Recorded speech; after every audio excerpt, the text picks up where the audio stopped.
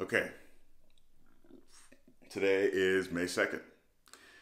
It's around 10 in the morning. I've been up for about an hour. Did my little, trying to create a morning routine that I can stick to. So I did a couple things today. I'm about to have my coffee. Not my favorite coffee. I get my coffee from Trader Joe's.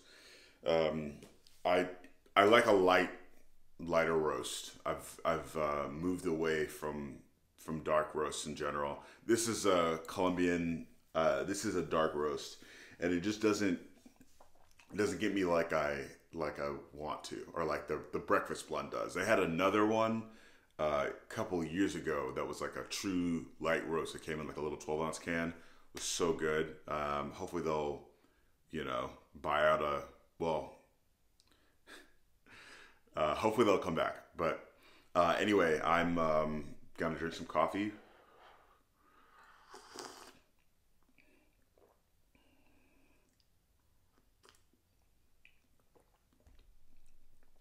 Out of my Mr. Right mug. I have like two mugs. I've had this one almost probably coming up on 6 years since I moved into the house. But I might get some more mugs, some one that are just clear and kind of like with nothing on them. My other mug is a Christmas mug that my mom gave me. Yeah, I need something else in the rotation. Anyway, yesterday was a frustrating and sort of like emotional day. Looking back, I was just not. I think once I realized that I wanted to like clean and get stuff in order, I was kind of overwhelmed maybe by like the amount of clothing that I had, and I was trying to like refold stuff, and I made a couple of like bags of clothing that I don't want, that I'm like was like trying to sell before I gave to like Goodwill or something. But I think I just need to go ahead and donate those. Not to Goodwill though. Goodwill is not a good charity, but I need to find a way to get these out of my house, just because it's taking up space and thereby taking up bandwidth. And I need to like, at the same time, I need to find better outlets. I also need to reduce like, unnecessarily taxing things on my brain. Having a clean space is something that I know I enjoy, but I sometimes just like, I'm like, what's the point of cleaning when it's just me? Or like, what's the point of cleaning when like, I don't know. I will talk myself out of it a lot.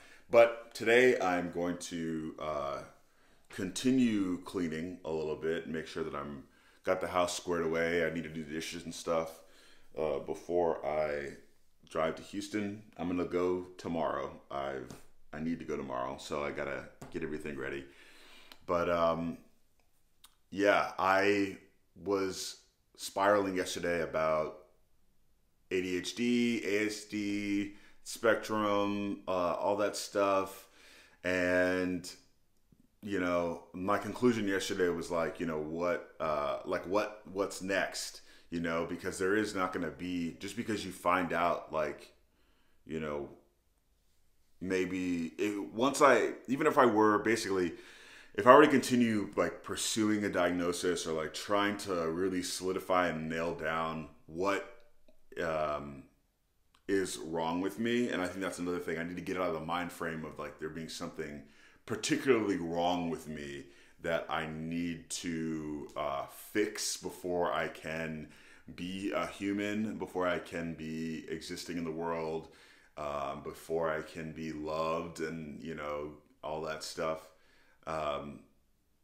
So I'm trying to like reframe and just focus on like my outlets, my coping, and making sure that I'm checking in with myself and not going too far down a path just because I feel like it's what I need to do, based on what other people do, and I'm not like everyone else.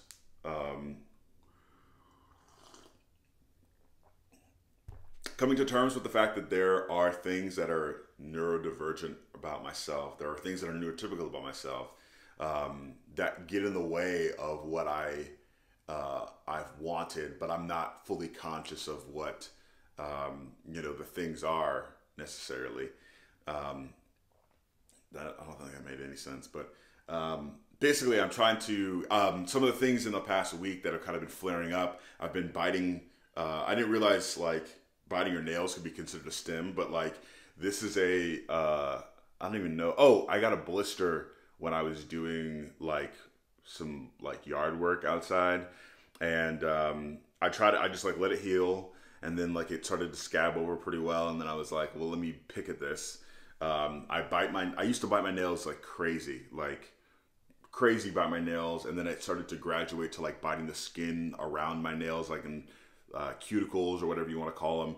And I've been like a couple of years ago, it made me recall back to when I stopped biting my nails, and when I wasn't, when I was like trying to basically, reduce stimming.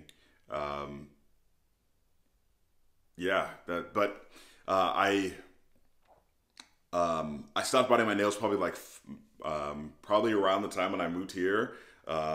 Just a lot of there was a lot of things that I was probably doing that I was trying to just be normative as possible. But I've been biting my nails again. I've been biting my skin again, pretty bad. Luckily, at least the nails I'll let them grow a little bit, but like, I used to just like, as soon as there was any little like overhang, I would just gnaw that shit off. But I've got this wound. You can see that like my nails are not, they're not that bad, but like, I'm definitely like, I've been biting around like the sides of my fingers again, picking at calluses, love to do that. But, yeah, I realize that I do have stimming outlets that are not, I guess like I don't even know how, like what, I'm not a hand flapper, but I do have echolalia. I will repeat, random phrases, when I hear them. I will have stuff stuck in my head and sing it over and over again. That kind of stuff. So maybe, just making sure that I'm channeling the extra energy or the extra feeling that I have, that maybe it's like, if I were to hold them in, I may tip over into, like extreme, or just tip over into like anxiety or overwhelm and bordering on like shutting down. I need to be conscious of that and make sure that I'm giving my outlets, or I'm able to channel this energy out of my body. Working out and like going to the nature preserve and walking around have been, I think, good. I need going to the nature preserve and walking around, and going to the gym sometimes when I'm not like, super sensitive, are good things. And even going to the gym and just like maybe just sitting on the bike and trying to like zone out would be good too. But I move my fucking legs, I tap my feet around all over the place. I'm just trying to give myself more grace and find ways to cope and move forward, rather than be hung up on like, what's the root cause, what's the issue, what's the problem. Let's just focus on the symptoms and make a solution, find a plan, find a solution that works. Yeah. I don't want to talk too long today. I'm going to finish this coffee. It's the first cup of coffee. I probably do need to maybe I'll come back and take my pill. But I want to go to the nature preserve. It's a nice, chill, sunny day outside, so I'm going to go to the nature preserve and walk around and see what they're doing over there. And then I'll come back and clean. But I just wanted to check in. I recorded some other vlogs yesterday that were very emotional and scary, but I will save those maybe for a compilation later. But I just wanted to uh, keep this unedited, super conscious vlog going. If you're watching this, thank you. I don't know why or how you found it, but stay tuned. Leave me a comment. Subscribe. Like. I'm going to keep doing this, and hopefully it'll be something great to look back on. And I'll be like, damn, I made so much progress, or, you know, all this stuff. I've already, like, I keep saying it. Well, you know, I used to be in a totally different mind state. Like, so much less aware of, like, what's going on. It's kind of crazy. I don't even know what I was thinking. Like,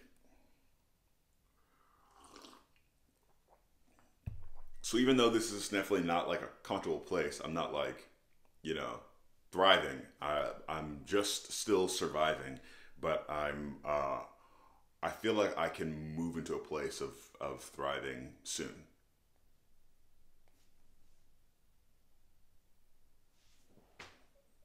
I don't know what that was.